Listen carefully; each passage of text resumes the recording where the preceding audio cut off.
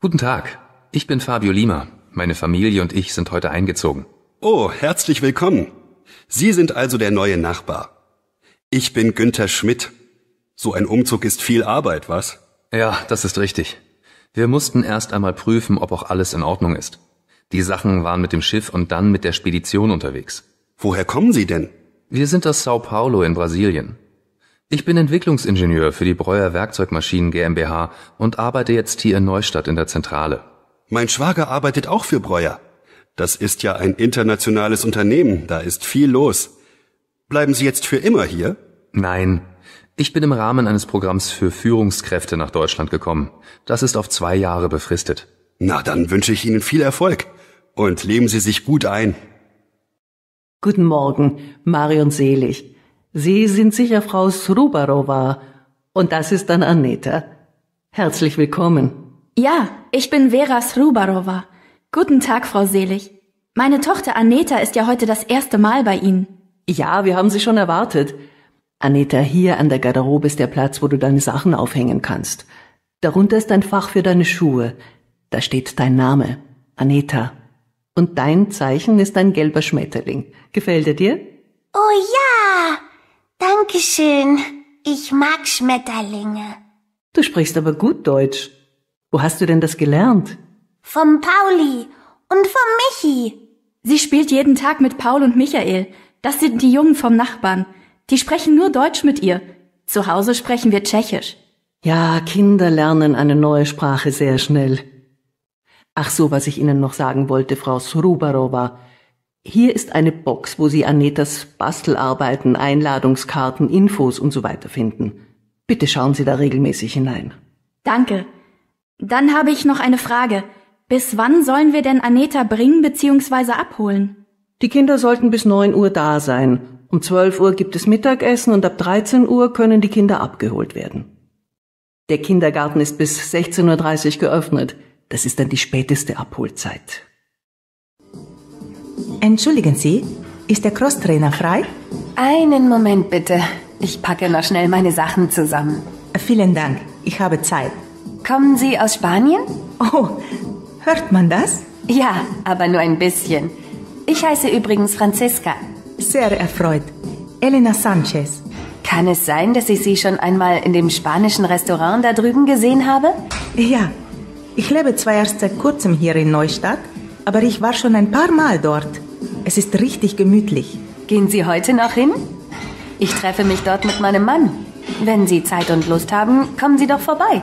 Dann können wir zusammen noch was trinken. Vielen Dank. Ich komme gern. Dann bis später. Ich freue mich. Ja, Frau Bertani.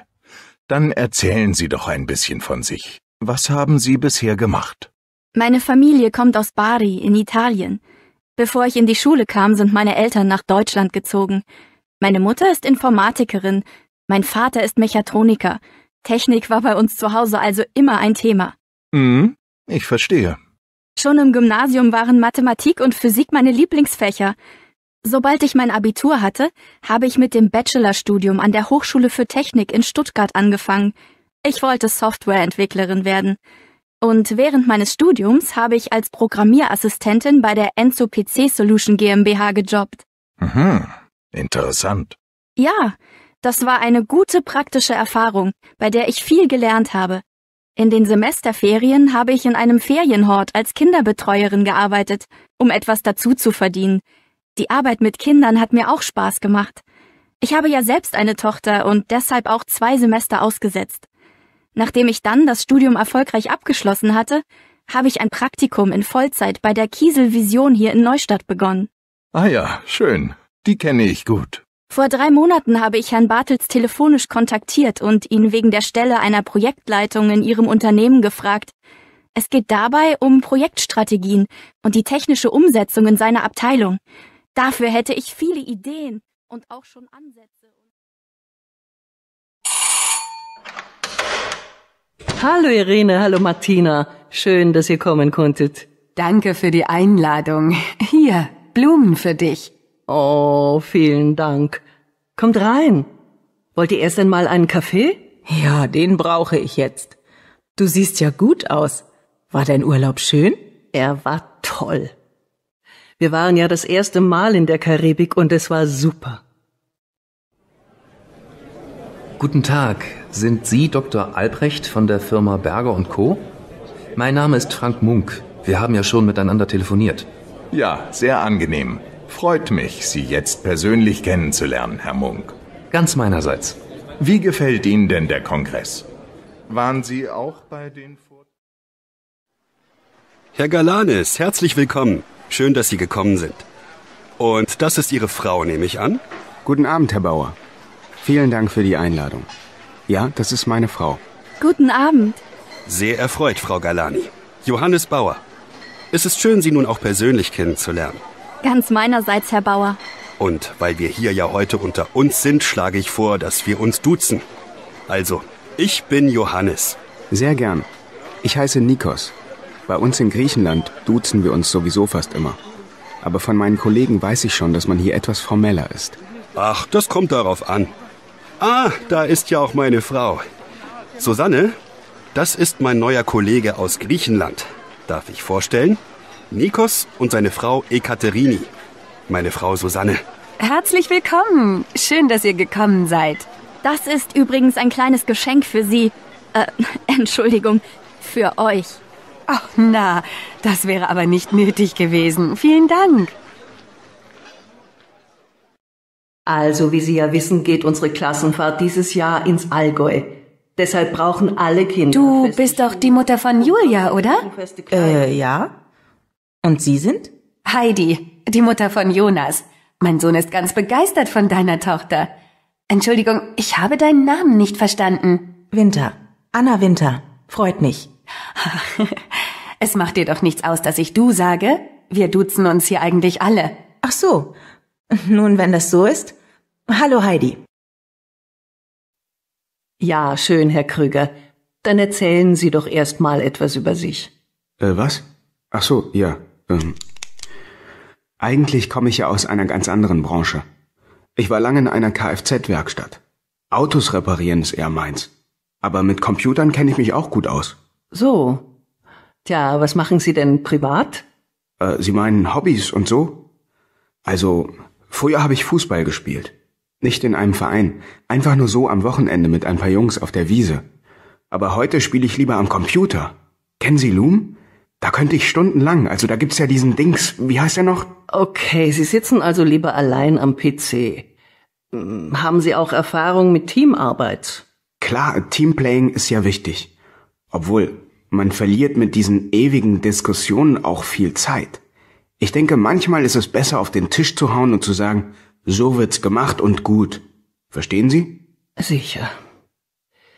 Dann werfen wir doch mal einen Blick in Ihren Lebenslauf. Sie haben die Schule mit einem...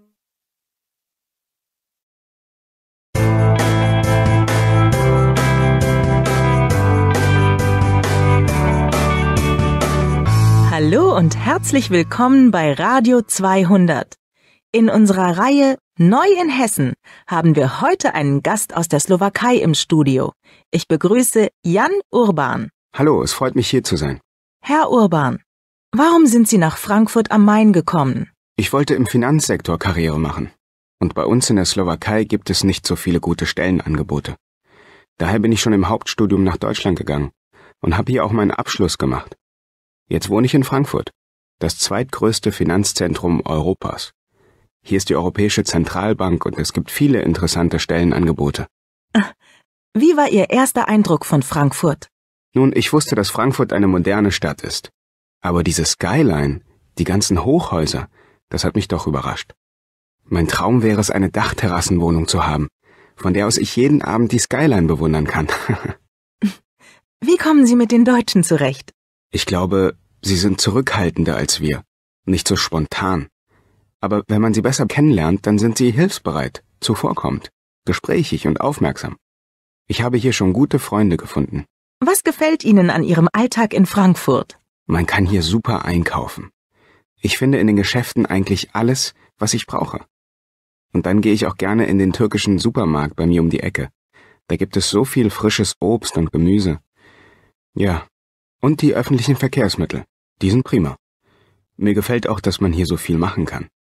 Es gibt eine Menge Parks, wo man spazieren gehen, joggen oder einfach mit Freunden zusammen draußen sein kann.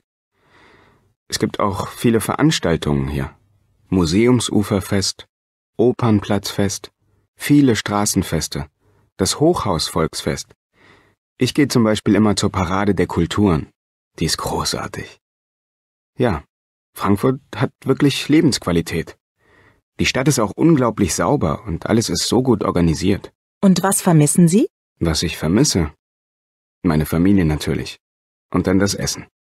Natürlich habe ich hier den Apfelwein, den Handkäse, Rippchen mit Kraut und die ganzen typischen Gerichte probiert.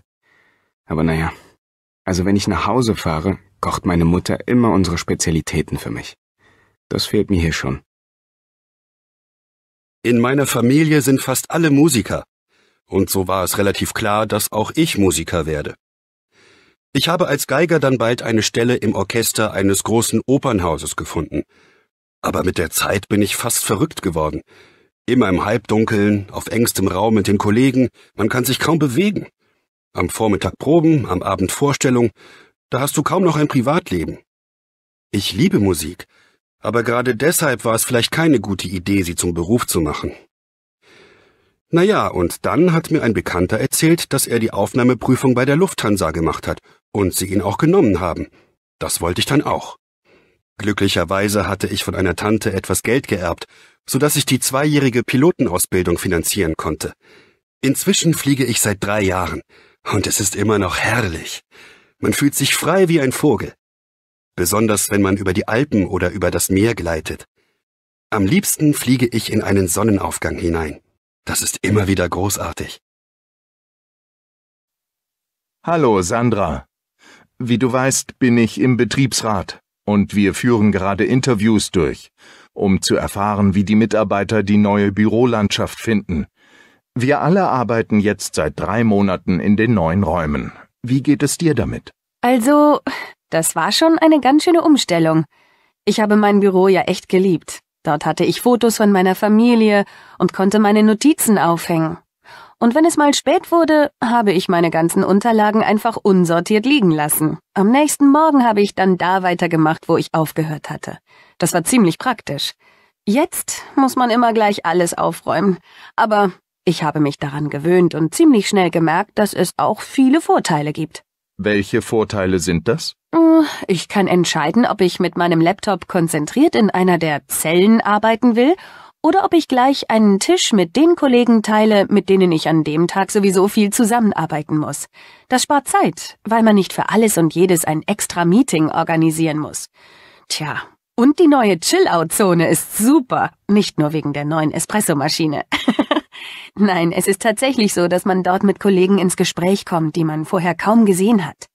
Ich kenne die Leute jetzt besser und weiß, wen ich fragen kann, wenn ich mit irgendetwas nicht weiterkomme. Wenn du die Wahl hättest, würdest du gern wieder in dein Einzelbüro zurück? Wenn ich die freie Wahl hätte? Gar nicht so einfach. Nein, ich glaube nicht. Ich fühle mich jetzt doch sehr wohl in der Bürolandschaft. Aber frag mich doch in einem Jahr nochmal. Mache ich. Danke, Sandra. So, dann frage ich mal den nächsten Kollegen. Hallo, Michael. Wie du weißt, bin ich im Betriebsrat und wir führen gerade Interviews durch, um zu erfahren, wie die Mitarbeiter die neue Bürolandschaft finden. Wir arbeiten jetzt seit 3 Monaten in den neuen Räumen. Wie geht es dir damit? Eine Umfrage vom Betriebsrat? Das finde ich gut. Ja, ich muss leider sagen, dass ich mich noch immer nicht an die neue Situation gewöhnt habe.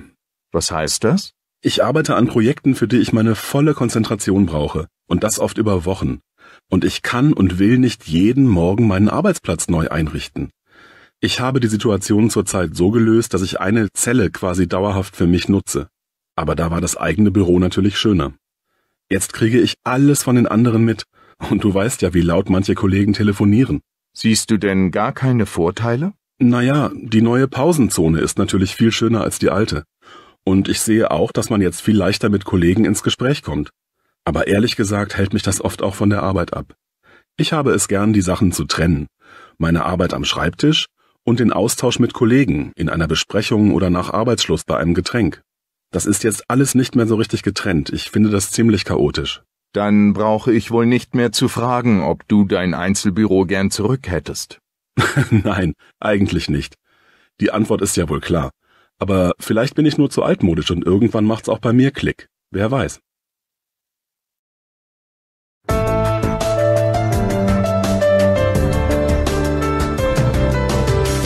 Guten Abend, liebe Hörerinnen und Hörer. Es ist Freitagabend. Zeit für unser interaktives Feierabendmagazin. Sie wissen, wie es geht. Sie hören 5 Anrufer, die sich und ihre Einstellung zu unserem Thema kurz vorstellen. Nachher sind Sie herzlich eingeladen, im Forum Ihre Meinung dazu zu sagen. Unser Thema heute? Freizeitaktivitäten. So, da geht es schon los. Hier ist unsere erste Anruferin, Frau Stark. Hallo, Frau Stark. Ja, hallo, ich bin Maria Stark aus Dortmund. Und als Ausgleich zu meinem Beruf mache ich das, was sonst die Männer gern machen. Ich spiele nämlich Fußball. Bei der Arbeit muss ich viel sitzen und dann kann ich's kaum erwarten, dass ich mich beim Training auspowern kann. Ich trainiere seit 4 Jahren und in dieser Zeit bin ich immer fitter geworden. Das ist toll. Außerdem habe ich bei der Arbeit wenig Kontakte und ich freue mich jedes Mal auf die anderen Frauen. Mich begeistert das Teamgefühl, wenn wir gegen andere Mannschaften spielen. Und egal, ob wir gewinnen oder verlieren, wir haben immer viel Spaß. Danke, Maria. Das klingt wirklich überzeugend. Doch hören wir mal weiter. Wen habe ich jetzt in der Leitung? Ah, das ist Herr Koller aus Sachsen. Guten Tag, ich bin Manfred Koller und arbeite beim Deutschen Wetterdienst in Leipzig als Meteorologe. Daher bin ich in der Thermik zu Hause. Der Traum vom Fliegen ist ja ein alter Menschheitstraum und auch ich bin seit meiner Kindheit davon fasziniert. Deshalb habe ich schon bei der Bundeswehr das Fallschirmspringen erlernt. Mein Hobby heute ist das Wingsuit-Springen. Der Wingsuit, das heißt auf Deutsch Flügelanzug, hat Flügel zwischen den Armen und Beinen. Diese Flügel haben Hohlräume, die sich im Flug mit Luft füllen und so die Form einer Tragfläche, wie beim Flugzeug bekommen. Also was ich mache? Ich springe aus einem Hubschrauber, habe erst eine Fallgeschwindigkeit von ca. 180 km/h, breite dann meine Flügel aus und gleite mit ca. 60 km/h durch die Luft. Aha. Und wie landen Sie dann? Na, zum Landen hat man dann schon einen Fallschirm. Aha. Aber haben Sie keine Angst? Ich meine, dass Sie mal... Das ist alles eine Frage der Routine. Und man braucht eine gehörige Portion Selbstdisziplin. Aber wenn man alle Sicherheitsvorschriften beachtet, ist es nicht gefährlicher als zum Beispiel Autofahren. Aha, nicht gefährlicher als Autofahren. Naja, also da wird es sicher noch lebhafte Diskussionen in unserem Blog geben. Wir sind nun verbunden mit Frau Jenny Gold. Guten Abend. Also mein Hobby oder besser meine Leidenschaft sind die Kois. Ich meine, Japan ist ja für viele das Land der stilvollen Dinge.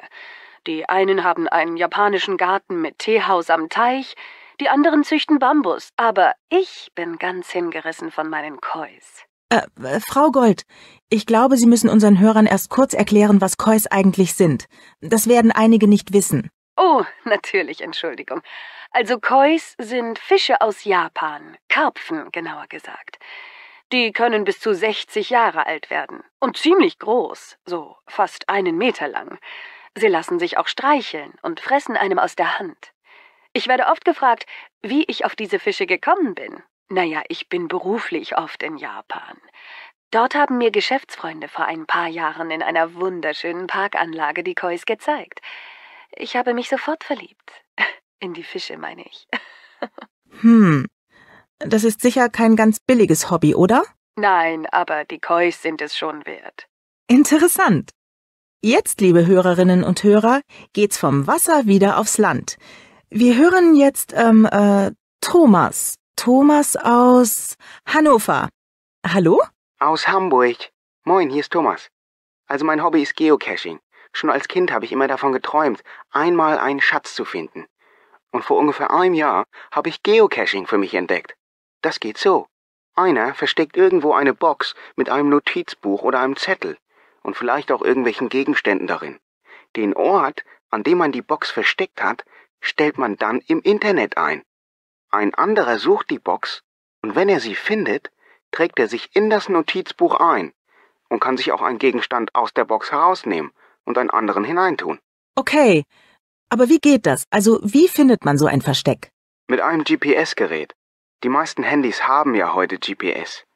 Das ist oft sehr spannend, denn die Box ist vielleicht auf einem Berggipfel unter einem Baum vergraben, in einer Höhle versteckt oder in einer Stadt, auch mal an ein Denkmal geklebt. Danke, Thomas. Das hört sich echt spannend an. So, jetzt haben wir noch Frau Kramer. Ja, hallo. Mein Name ist Leni Kramer. Ich bin Diplompsychologin, lebe auf dem Land, das heißt in Altdorf, und arbeite in einer katholischen Einrichtung bei Eichstätt. Immer wieder beobachte ich, vor allem bei meinen Patienten, wie ungesund wir oft leben. Wie wir uns alle selbst krank machen mit Hektik, Freizeitstress und Fastfood. Da habe ich über einen Ausgleich nachgedacht und bin zufällig auf unseren Bauern hier im Dorf gestoßen. Ich habe mitbekommen, dass er eine kleine Käserei hat und auch Kurse anbietet, in denen man lernen kann, wie man Käse macht. Das hat mich wirklich beeindruckt. Dann habe ich das immer weiter verfolgt, wie man Lebensmittel wieder selbst herstellen kann. Die schmecken dann natürlich nicht nur besser, sondern bei so einer Aktivität kann ich auch sehr gut abschalten. Also es gibt eine ganze Menge solcher Kurse. Slow Food nennt sich das heutzutage. Und ich habe schon viele absolviert. Semmelknödel kochen, Brot backen, Kräuter sammeln, Fisch räuchern, Kaffee rösten. Was es nicht alles gibt. Vielen Dank, Frau Kramer. Also, liebe Hörerinnen und Hörer, das waren unsere Freizeithelden. Jetzt geht's ab ins Forum. Wir sind sehr gespannt auf Ihre Kommentare. Und jetzt kommt erstmal ein bisschen Musik. Hören Sie den Hit der vergangene Woche. Hier ist die Mobilbox von Rita Berger. Bitte hinterlassen Sie mir eine Nachricht nach dem Signalton. Ja, hallo, Frau Berger. Gabi Hanselmann hier. Vielen Dank noch einmal, dass Sie meine Urlaubsvertretung übernehmen. Am Freitag war es leider so hektisch, dass ich keine Zeit hatte, Ihnen eine Liste zu schreiben. Ich bin jetzt am Flughafen, daher die wichtigsten Infos telefonisch. Also, am Montag müssten Sie bitte unbedingt das Angebot für die Apotheke Maxmann wegschicken. Es geht um VitaFit, unsere Vitamintabletten. Die Firma wollte wissen, ob es bei der Bestellung von 300 Schachteln einen Rabatt gibt. Ja, den gibt es. Achtung, das macht dann nur 19,90 € pro Schachtel. Und ganz wichtig, bis Mittwoch müssen die Zollpapiere für die Lieferung in die USA fertig sein. Sie wissen, die Magnesiumtabletten für die Firma Natural Life. Das waren, glaube ich, 200 Kilo. Aber schauen Sie am besten nochmal nach, bitte. Und bevor ich es vergesse, die Drogeriekette Meier. Ja, also die Rechnung an Meier in Höhe von, 1.300 € ist noch nicht verschickt worden. Da ging es um unser Produkt Multikomplex. Sie finden die Bestellung im Januar-Ordner. Es wäre gut, wenn die Rechnung spätestens am Donnerstag rausgehen könnte. Oh, jetzt muss ich aber los. Mein Flug wird gerade aufgerufen. Also vielen Dank, auf Wiedersehen und alles Gute. Frau Ratana, schön, dass Sie da sind. Herzlich willkommen bei der Zollawit. Guten Tag, Frau Markovic. Entschuldigen Sie bitte die Verspätung. Die Maschine konnte in Amsterdam nicht pünktlich starten. Kein Problem, so etwas kann passieren. Ich habe jetzt einfach unser Programm geändert. Wir wollten ja mit einer Werksbesichtigung beginnen. Aber jetzt erkläre ich Ihnen den Betrieb zuerst mal ein bisschen anhand des Organigramms hier an der Wand. Und nachher stelle ich Sie dann nur Ihren direkten Ansprechpartnern vor. In 20 Minuten kommt nämlich schon Herr Dr. Dorn, der Leiter des kaufmännischen Bereichs, und möchte Sie kurz begrüßen. Schön, dass Sie so flexibel sind. Danke. Nichts zu danken. Also, wir sind hier im Verkauf. Sie werden eng mit Herrn Königstein zusammenarbeiten. Er ist zuständig für Osteuropa und Asien und wird Ihnen am Anfang beim Einarbeiten behilflich sein. Kennt er sich schon mit den Zollbestimmungen für Thailand aus? Nein, kaum. Wir wollen ja den thailändischen Markt erst mit Ihrer Hilfe erschließen, Frau Ratana. Und es wird dann eine Ihrer ersten Aufgaben sein, die Zollbestimmungen zu recherchieren. Gut. Das wird nicht so schwierig für mich sein. Ich habe früher auch schon in diesem Bereich gearbeitet. Wunderbar. Dann haben wir hier die Marketingabteilung mit Herrn Dr. Weinrich. Sie werden gemeinsam mit ihm Marktanalysen erstellen und Strategien entwickeln, um unsere Produkte auf dem thailändischen Markt einzuführen. Zuerst wollen wir unser Nahrungsergänzungsmittel Tumol vertreiben. Das Produkt kennen Sie ja. Ja, natürlich. Ihre Assistentin hat mir ja schon eine Studie geschickt. Wirklich interessant. In Thailand werden bis jetzt nur Nahrungsergänzungsmittel aus Australien und einigen arabischen Staaten importiert. Also ich sehe da wirklich große Chancen. Das klingt doch gut. Tja, und dann sollten Sie natürlich die Kollegen vom Lager kennenlernen. Sie werden später eng mit ihnen zusammenarbeiten. Wenn Sie eine Bestellung erhalten haben, müssen Sie die Produkte im Lager zusammenstellen lassen. Sobald das erledigt ist, müssen Sie die Packliste, die Rechnung und den Transportauftrag erstellen. Und wie wird die Ware versendet? Das kommt darauf an, wo sie hingehen soll. Innerhalb von Europa versenden wir die Ware meistens auf dem Landweg und sonst auf dem Luft- oder Seeweg. Okay. So, zurück zu unserem Organigramm. Wer fehlt uns noch? Ah ja, wichtig für Sie ist noch Oliver Göbel, unser IT-Experte. Den müssen Sie sehr bald kennenlernen. Wir haben gerade eine neue Software gekauft, um unser Bestell- und Liefersystem zu optimieren. Aber da gibt es ab und zu noch Probleme. Und dann ist es besser, wenn man weiß, wen man um Hilfe bitten kann. Ja, mit den Computerleuten sollte man sich gut verstehen. Das spart Zeit, wenn die Technik mal nicht mitspielt. Das kommt ja immer wieder vor. Leider. Genau, das sehe ich auch so. So, was noch? Genau. Schließlich müssten wir unbedingt bei der Personalabteilung vorbeigehen, damit Sie einen Dienstausweis bekommen. Einen Dienstausweis? Ja, den brauchen Sie, um die einzelnen Gebäude im Werk betreten zu können. Die Türen öffnen sich nur mit dem Ausweis. Ah, verstehe. Das waren jetzt ganz schön viele Namen. Ich hoffe, ich kann mir alle merken. Ja, am Anfang ist das alles ein bisschen viel. Aber bis zum Ende des Monats haben Sie sich sicher schon gut eingelebt. So, und jetzt kommt gleich Herr Dr. Dorn. Er ist manchmal ziemlich direkt und sehr kritisch, aber ansonsten ist er ein ganz feiner Mensch. Und ein guter Chef.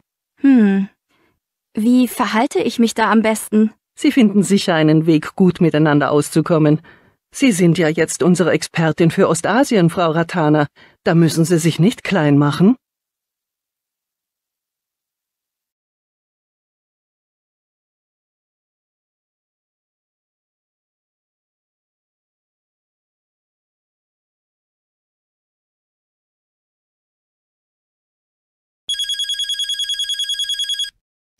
Hallo Martin. Alles in Ordnung? Katharina, ich stecke im Stau und komme wahrscheinlich erst später. Denkst du bitte an den grauen Anzug, der ist noch in der Reinigung. Könntest du ihn heute noch holen? Aber du hast doch gesagt, dass du heute Nachmittag wieder da bist. Mir ist etwas dazwischen gekommen, es tut mir leid. Ich weiß, du kümmerst dich um den ganzen Haushalt und um Benjamin, aber vielleicht schaffst du es ja am Nachmittag? Du bist gut. Um 14 Uhr kommt der Klempner. Die Heizung muss doch repariert werden. Dann treffe ich mich mit den Leuten vom Elternverein. Wir wollen das Schulfest planen. Davon hast du mir aber gar nichts erzählt. Ach Martin, worüber reden wir denn die ganze Zeit? Ich habe manchmal das Gefühl, dass es dir egal ist, ob die Heizung funktioniert oder nicht, weil du sowieso fast nie da bist. Für mich ist es echt nicht lustig, dass Benny und ich immer allein sind und auf den Papa warten müssen. Ich möchte mich einfach auf dich verlassen können. Immer gibt es einen Grund dafür, dass du nicht pünktlich nach Hause kommen kannst. Heute ist es ein Stau, dann ist es wieder ein Termin. Katharina, du weißt doch, dass ich den Chef schon mehrfach auf das Problem hingewiesen habe. Ich bemühe mich wirklich um die Versetzung in den Innendienst in unsere Filiale in Hamm. Aber so schnell geht das eben nicht. Und da glaubst du wirklich an eine Änderung? Ja, ich bin mir sicher, dass dann alles viel einfacher wird und ich mehr Zeit für euch habe. Du weißt doch, dass ich mit unserer jetzigen Situation auch nicht glücklich bin. Ich weiß. Aber ich kann mich einfach nicht daran gewöhnen. Aber dann hoffen wir mal auf bessere Zeiten. Also, eine gute Heimfahrt. Und pass auf dich auf. In Ordnung. Ich freue mich auf euch.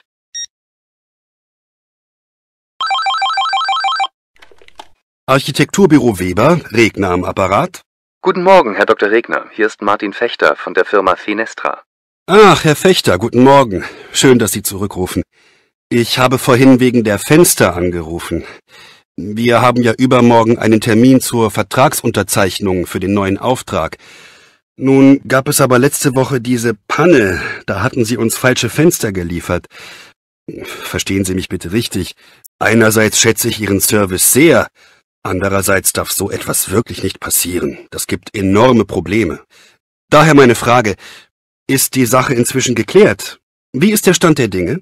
Herr Dr. Regner, ich verstehe zwar Ihre Bedenken, aber ich kann Sie beruhigen.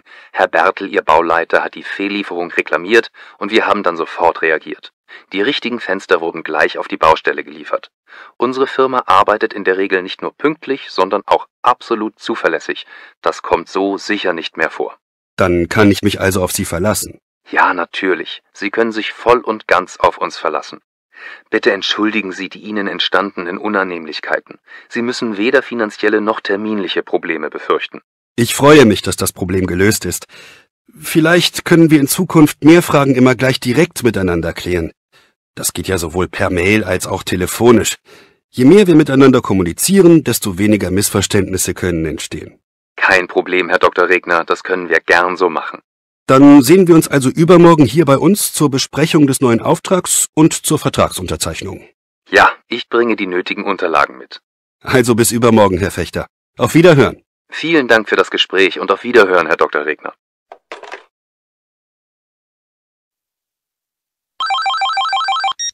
Hallo Mara, was für eine Überraschung. Hallo, Elli. Du, ich habe schlechte Nachrichten. Mein Besuch bei dir in Wien, daraus wird leider nichts. Oh nein, warum denn? Ich habe mich so darauf gefreut.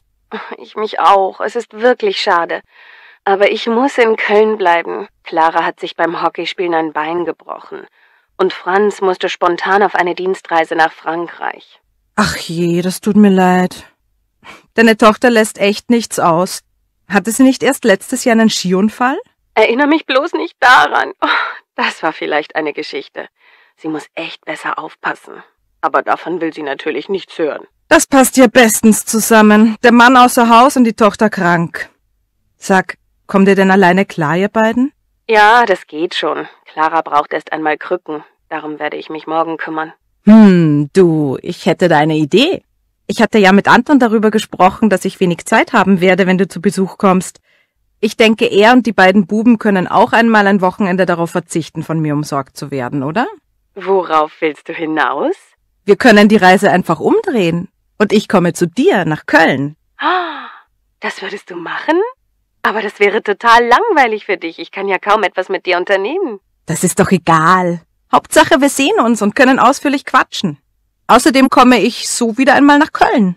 Darauf freue ich mich auch. Du bist ein Engel. Egal was passiert, ich kann mich immer darauf verlassen, dass du für mich da bist. Dafür bin ich dir so dankbar. Das ist doch selbstverständlich. Dann bis nächste Woche bei uns in Köln. Ich freue mich. Ich mich auch. Und gute Besserung für Clara. Fenestra GmbH Ramira Demel. Guten Tag, was kann ich für Sie tun? Arslan hier, von der Firma Bartsch. Hören Sie, können Sie mich mit Herrn Fechter verbinden? Ich erreiche ihn nicht. Ja, das tut mir leid. Er hat einen Termin. Kann ich ihm etwas ausrichten? Oh ja, das können Sie. Wir warten jetzt schon seit 3 Tagen auf die bestellten Schließstücke für die Sicherheitsschlösser. Herr Fechter hatte uns eine Lieferung bis zum 16. August zugesagt. Wir brauchen sie dringend, sonst können die Fenster nicht montiert werden. Moment, Herr Arslan. Ich schaue mal nach den Aufträgen. Ja, hier. Sie haben am 11. August 8 Schließstücke bestellt, richtig? Genau, und heute ist schon der 19. Ja. Oh, ich sehe gerade, es waren nur noch 6 Stück im Lager. Deshalb ist die ganze Lieferung nicht rausgegangen. Oh je, das tut mir leid. Morgen wird unser Lager aufgefüllt. Dann können wir alle 8 liefern. Oder soll ich veranlassen, dass die 6 Schließstücke noch heute rausgehen? Nein, das nützt mir nichts. Ich wäre Ihnen aber sehr dankbar, wenn die Lieferung morgen per Eilsendung an uns ginge. Wegen der Kosten möchte ich auf jeden Fall nochmal mit Herrn Fechter reden. Das ist alles sehr ärgerlich. Natürlich. Wir bedauern die Verzögerung sehr. Herr Fechter wird Sie so schnell wie möglich zurückrufen. Auf Wiederhören, Herr Arslan. Es ist 19:30 Uhr. Die Nachrichten.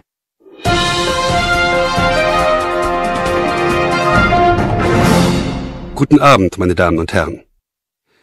Münchens Bürgermeister gab heute in einer Pressekonferenz bekannt, dass München erneut zur Stadt mit der höchsten Lebensqualität in Deutschland gewählt wurde. Er freue sich darüber, dass die hohen sozialen Standards, die gute Infrastruktur und die kulturellen Angebote, die München bietet, international anerkannt werden. Die Studie von Mercer vergleicht jedes Jahr 230 Großstädte. Untersucht werden dabei 39 Kriterien, die entscheidend sind für eine gute Lebensqualität. Dazu gehören unter anderem politische, soziale, wirtschaftliche, aber auch Umweltfaktoren. Weltweit liegt München damit auf Platz 4. Die ersten 3 Ränge Wien, Zürich und Auckland. Zur Wirtschaft. In Frankfurt treffen sich an diesem Wochenende Spitzenmanager aus ganz Deutschland und diskutieren darüber, wie sich deutsche Unternehmen für die globalen Herausforderungen des 21. Jahrhunderts fit machen können. Die deutsche Wirtschaft hat sich zwar in den letzten Jahren trotz Finanzkrise gut entwickelt, muss aber weiterhin wettbewerbsfähig bleiben. In einer Reihe von Präsentationen wurden Faktoren diskutiert, die für den Erfolg oder Misserfolg entscheidend sind. Zu den Erfolgsfaktoren zählt natürlich auch, wie man die Firmenorganisation auf den internationalen Wettbewerb ausrichten kann, um schneller und flexibler reagieren zu können. Neue Arbeitsformen. Mobiles Arbeiten hat inzwischen auch in Deutschland viele Unterstützer. Der Finanzminister sagte anlässlich des Homeoffice-Tags heute, orts- und zeitunabhängiges Arbeiten trage zum Wachstum der Wirtschaft bei und schaffe neue Arbeitsplätze. Viele Unternehmen setzen schon sehr lange auf das Konzept Homeoffice. In vielen Firmen könnten die Mitarbeiter mit Hilfe von Notebooks überall gleich produktiv arbeiten. Zu Hause, auf einer Geschäftsreise oder beim Kunden. Die Mitarbeiter könnten dadurch Berufliches und Privates besser vereinbaren, betonten Manager großer Unternehmen. Sie seien produktiver und zufriedener. Und davon profitiere auch das Unternehmen. Neuer Aktionsplan vorgelegt. Angesichts steigender Zahlen von Asylsuchenden in Deutschland wird das Thema Integration immer wichtiger. Deshalb haben Bund, Länder und Gemeinden einen nationalen Aktionsplan für Integration entwickelt. Die Entwickler des Plans gehen davon aus, dass erfolgreiche Integration dann gewährleistet ist, wenn die Zuwanderer über ausreichende Kenntnisse der deutschen Sprache verfügen, um im Arbeitsleben, in Aus- und Weiterbildung sowie beim Kontakt mit öffentlichen Einrichtungen zurechtzukommen. Außerdem wird erwartet, dass die Zuwanderer die deutsche und europäische Rechts- und Werteordnung anerkennen und einhalten. Fest steht, auch in Zukunft wird die Zuwanderung den Prognosen zufolge die Bevölkerungsentwicklung Deutschlands bestimmen. Zum Sport. Der Streit um die Fußball-WM in Katar 2022 geht weiter. Der Fußball-Weltverband FIFA hat entschieden, dass die Weltmeisterschaft nicht wie üblich in den Sommermonaten stattfinden kann, weil es wegen der hohen Temperaturen von bis zu 50 Grad dann zu heiß ist. Deshalb wurde die WM jetzt auf November und Dezember 2022 verlegt. Diese Entscheidung gefällt allerdings den europäischen Fußballligen nicht, denn in den Wintermonaten finden die Clubwettbewerbe statt. Die Clubs erwarten deshalb von der FIFA, dass sie für den wirtschaftlichen Schaden, der durch die Unterbrechung der Ligaspiele entsteht, eine Kompensation erhalten. Und nun zum Wetter. Heute ist es im ganzen Land kühl und unbeständig. Wolken wechseln mit Sonne und es gibt stellenweise Regen oder Graupelschauer, vor allem im Bergland, wo es oberhalb von 900 bis 1200 Metern bereits schneit. Morgen, Sonntag, bleibt es kühl. Dafür scheint oft die Sonne. Der Nebel, den es anfangs an Flüssen und Seen gibt, löst sich rasch auf. Nach einem zum Teil frostigen Start erreichen die Temperaturen meist 8 bis 15 Grad. Die weiteren Aussichten. Am Montag recht sonnig und wärmer mit Höchstwerten zwischen 12 und 21 Grad. An den Küsten kräftiger Nordwestwind. Und am Dienstag oft sonnig bei 13 bis 22 Grad. Der Wind lässt nach und dreht allmählich auf Nordost bis Südost. In Kürze fährt ein der ICE 571 von Hamburg nach Stuttgart via Frankfurt am Main und Mannheim. Vorsicht bei der Einfahrt.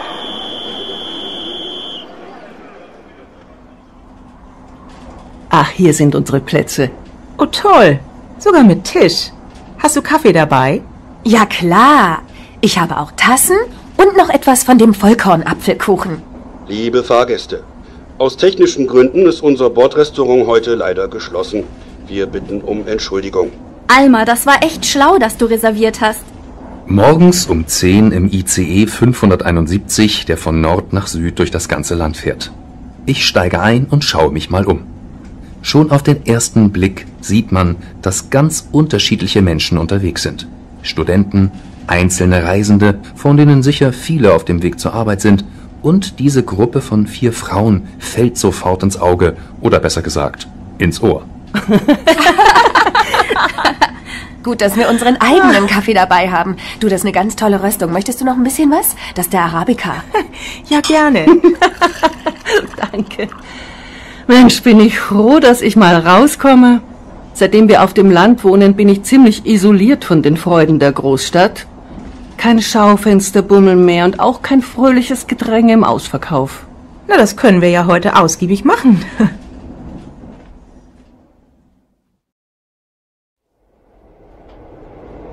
Das Ziel der Reise scheint ein gemeinsamer Einkaufsbummel zu sein. Ich vermisse auch die vielen Kaufhäuser. Da gab's wenigstens noch geschulte Verkäuferinnen. Die haben einen immer richtig gut beraten. Jetzt kaufe ich fast alles nur noch im Internet. Mache ich auch, obwohl ich im Zentrum von Kassel wohne. Aber es ist doch viel bequemer so von der Couch aus. Du hast aber recht. Ohne Beratung geht es auch bei mir manchmal echt daneben. Aber man kann ja alles wieder zurückschicken. Oder doch nicht, da die Damen im Netz shoppen? Mein Freddy schimpft dann aber immer. Er sagt, das wäre total unökologisch. Die ganzen LKWs, die Waren etliche Kilometer herumfahren und am Ende schicken wir sie auch noch zurück. Ja, schon, aber was soll ich machen? Bei meinen Arbeitszeiten und den Ladenöffnungszeiten ist entspanntes Shoppen in der Woche für mich kaum machbar. Umso schöner, dass wir heute gemeinsam losziehen. Sag mal, kaufst du auch Lebensmittel im Internet? Ich gehe immer in den Bioladen. Oh, Bio.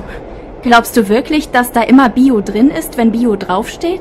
Also bei uns im Viertel gibt's keinen Bioladen. Aber ich kaufe immer auf dem Markt. Da ist alles frisch. Aber nur, wenn du auf einem echten Bauernmarkt bist. Sonst kommt das Obst und Gemüse nämlich auch nur aus der Großmarkthalle. Sagt zumindest mein Freddy. Mensch, hör doch mal auf mit deinem Freddy. Ja, ist ja gut. Die meisten Männer gehen doch nie einkaufen, aber sie wissen alles besser. Ha, genau. Deshalb gehe ich auch lieber allein und er hängt dann immer in Baumärkten rum.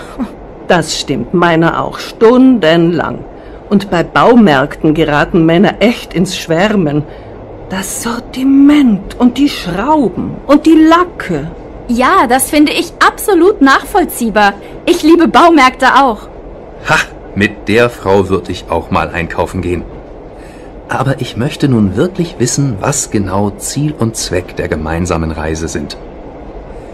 Entschuldigung, wenn ich Sie störe, meine Damen. Ich komme von Radio 200. Wir machen eine Sendung zum Thema Menschen unterwegs.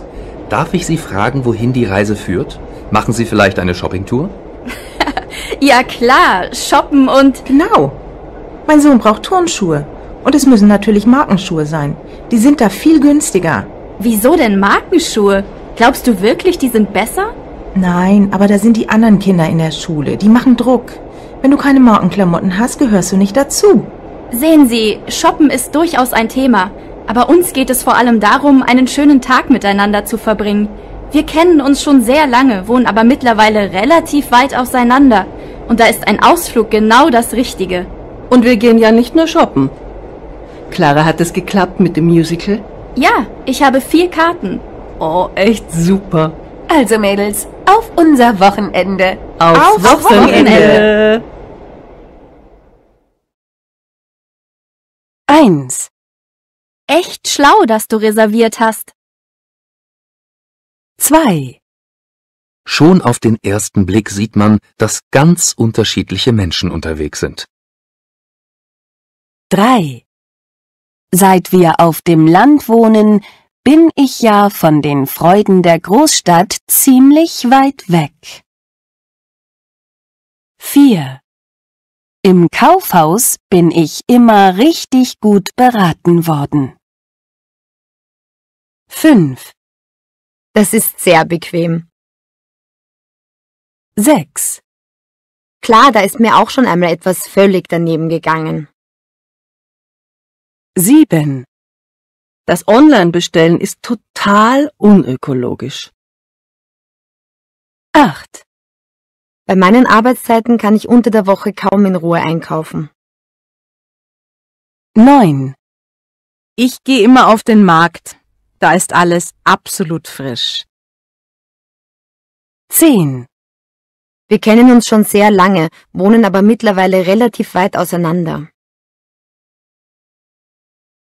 Ah, Tobias, du bist also fleißig. Schreibst du an deinem Referat? Hier, ich habe dir deine Lieblingsschokolade mitgebracht. Oh, danke. Aber Mama, das ist die falsche. Aber wieso? Vollmilchnuss, die hast du doch immer gern gegessen. Ja, schon. Aber es geht um die Marke. Diese wird nicht fair gehandelt. Fair gehandelt? Ist das so etwas wie Bio? Naja, also es geht um Produkte, die das Fairtrade-Siegel haben. Das ist so ein grün-blaues Symbol mit einer Figur in der Mitte. Wenn dieses Siegel drauf ist, weiß man, dass man für ein Produkt einen fairen Preis bezahlt. Also zum Beispiel für Kakao. Das gibt es inzwischen bei vielen Sachen. Schmuck, Textilien, Spielzeug oder Kleidung, aber eben auch bei importierten Lebensmitteln, wie Kaffee, Tee, Schokolade, Wein. Aha. Fairer Preis, das heißt, die Sachen mit dem Siegel sind teurer? Ein bisschen, aber damit erreicht man auch etwas. Das Gute an Fairtrade ist, die Produzenten bekommen einen Mindestpreis für ihre Waren. Auch dann, wenn der Preis auf dem Weltmarkt niedrig ist. Also was weiß ich, zum Beispiel immer 3,50 € für 1 Kilo Kaffeebohnen oder so. Aha. Außerdem werden langfristige Verträge mit ihnen abgeschlossen. Sie können sich also darauf verlassen, regelmäßig etwas zu verkaufen. Und wenn es nötig ist, bekommen sie sogar einen Vorschuss. Das hört sich gut an. Für die Einhaltung von bestimmten Richtlinien, zum Beispiel dem Verbot von Kinderarbeit, gibt es häufig zusätzlich zum bezahlten Preis auch noch eine Prämie. Und mit dieser Prämie können die Leute dann Straßen oder Brunnen bauen. Oder sie wird für medizinische Versorgung oder für Fortbildung verwendet. Was du alles weißt. Ja, besonders Frauen und Mädchen sollen davon profitieren. Menschen sollen mit ihrer Arbeit so viel verdienen, dass sie davon leben können. Toll, Tobias. Ich finde es schön, dass du dich mit solchen Themen beschäftigst. Na, das ist das Thema von meinem Referat. Ach so, ich verstehe. Aber was machen wir jetzt mit der Schokolade? Na, essen. Aber dazu trinken wir einen fair gehandelten Tee.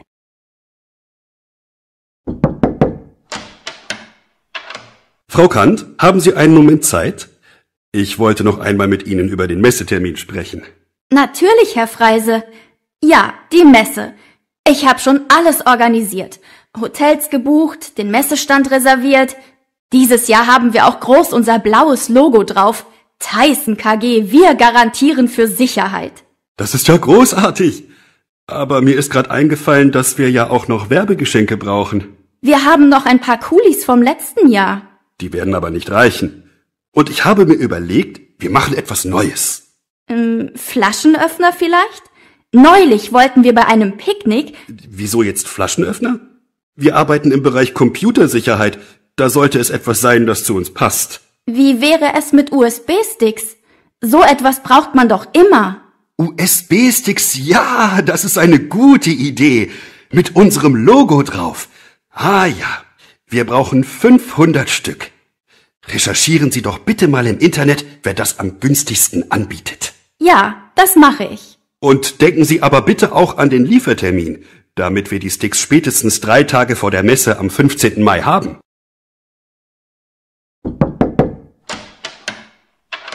Herr Freise, kann ich Sie kurz stören? Aber immer. Ja, also, ich wollte kurz auf die USB-Sticks für die Messe zurückkommen. Ich habe die Angebote schon vorsortiert. 2 würden in die engere Wahl kommen. Haben Sie ausgerechnet, welches günstiger ist? Wir haben das Budget für die Messe bereits überzogen. Also, die Firma Finke Werbegeschenke. Die wollen 4,45 € und geben 2% Skonto bei einer Zahlung innerhalb von 21 Tagen. Und das andere Angebot? Die Firma Hachal. Der Skonto ist der gleiche und da gibt es ab 200 Stück einen Mengenrabatt von 3%. Aber... Mengenrabatt? Das ist gut. Rechnen wir doch mal. Also, Stückpreis 4,95 € minus 3% Rabatt. Da kommen wir dann auf 2.400,75 €. Da ist das Angebot von Finke doch das günstigere. Dann nehmen wir das. Ja, aber die Lieferfrist. Das wollte ich Ihnen ja sowieso schon sagen. Wie, die Lieferfrist? Erst habe ich auch gedacht, wir nehmen das Angebot von der Firma Finke, weil das günstiger ist. Da ist aber die Lieferfrist zu lang. Die könnten erst 2 Tage vor dem Messetermin liefern. Na, da brauchen wir ja gar nicht länger reden und rechnen. Dann kommt sowieso nur diese Firma Hacherl in Frage, wenn nur die zeitgerecht liefern kann. Und so viel günstiger ist das andere Angebot ja auch nicht. Da haben Sie recht. Dann werde ich die Bestellung schnell fertig machen.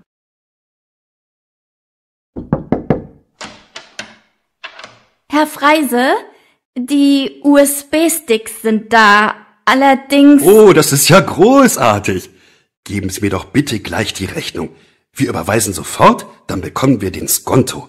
Also ja, 2.400,75 € plus 19% Mehrwertsteuer, also 2.856,89 € und dann ziehen Sie noch den Skonto ab. Das wären dann 2.799,75 €. Okay. Herr Freise, einen Moment bitte. Es ist etwas ganz Dummes passiert. Schauen Sie mal, die Farbe. Das darf doch nicht wahr sein. Das ist doch nicht das Blau von unserem Logo. Unser schönes Tyson-Blau. Violette Sticks. Das hat gerade noch gefehlt. Dann schreiben Sie aber bitte ganz schnell eine Reklamation. Für eine neue Lieferung reicht ja die Zeit nicht mehr. Also jetzt wollen wir zumindest einen kräftigen Preisnachlass. Ja, natürlich, Herr Freise, wird sofort gemacht. Ich setze jetzt gleich das Schreiben auf. Ich heiße Max und Einkaufen macht mir einfach Spaß. Wenn ich mal richtig schlecht drauf bin, gehe ich shoppen. Ich bin dann total spontan und kaufe, was mir gefällt. Okay, manchmal auch Sachen, die ich echt nicht brauche. Der Preis ist mir dann auch ziemlich egal. Es kann passieren, dass ich auf meinem Konto ins Minus rutsche. Aber dafür bin ich immer super schick angezogen. Hallo, ich bin Mascha. Wie ich einkaufe? Nun ja, also Qualität ist mir absolut wichtig. Egal ob bei Bekleidung oder Lebensmitteln. Es stimmt auch nicht, dass die dann immer teurer sein müssen. Die meisten Supermärkte haben heute zum Beispiel Bioprodukte, die kaum mehr kosten als normale Lebensmittel. Außerdem schaue ich mir vor dem Einkauf immer die Prospekte an und achte auf die aktuellen Sonderangebote. Da bekommt man auch Markenprodukte zum Schnäppchenpreis. Hi, ich bin Eugen. Also, einkaufen finde ich ziemlich nervig. Aber ich habe einen gewissen Ehrgeiz entwickelt, der das Ganze dann wieder spannend macht. Wenn ich irgendwas Größeres brauche, zum Beispiel einen neuen Computer oder einen Staubsauger oder so, dann suche ich manchmal stundenlang im Internet, um garantiert den niedrigsten Preis für das Produkt zu zahlen. Das ist wie ein Sport. Ja, und meine Lebensmittel, die kaufe ich im Discounter. Da finde ich alles, was ich brauche. Ja, alles dort ist relativ günstig und es geht schnell.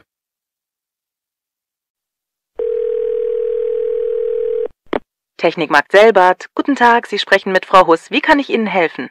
Guten Tag, hier spricht Andreas Meiser vom Sportstudio Fühl dich fit. Wir haben letzte Woche ja 10 Fernseher für die Eröffnung unserer Filiale in der Wilhelmstraße bei Ihnen gekauft. Sport auf dem Laufband und dabei Fernsehen wird immer beliebter. Aber leider scheinen 2 Geräte kaputt zu sein. Ah, ich verstehe. Können Sie mir das Problem näher beschreiben? Ja, also wenn ich sie einschalte, kommt zwar ein Bild, aber nach ein paar Minuten ist der Bildschirm schwarz. Können Sie mir bitte das Modell nennen? Ja, klar, die sind alle vom gleichen Modell. Merkur TS205. Aha. Haben Sie kontrolliert, ob das Kabel auch richtig in der Antennenbuchse, also dem Anschluss für das Antennenkabel steckt? Sicher, das ist alles in Ordnung. Gut. Wir schicken den Reparaturservice vorbei. Bitte legen Sie die Garantieunterlagen bereit. Wann würde es Ihnen denn passen? Könnte jemand gegen 17 Uhr vorbeikommen? Wissen Sie, wir eröffnen in 2 Tagen. Deshalb ist es wichtig, dass wir das Problem bis dahin lösen. Moment, lassen Sie mich kurz nachschauen. Ja, am späten Nachmittag passt es. Kann ich sonst noch etwas für Sie tun? Nein, Sie haben mir sehr geholfen. Vielen Dank. Auf Wiederhören. Gern geschehen. Auf Wiederhören.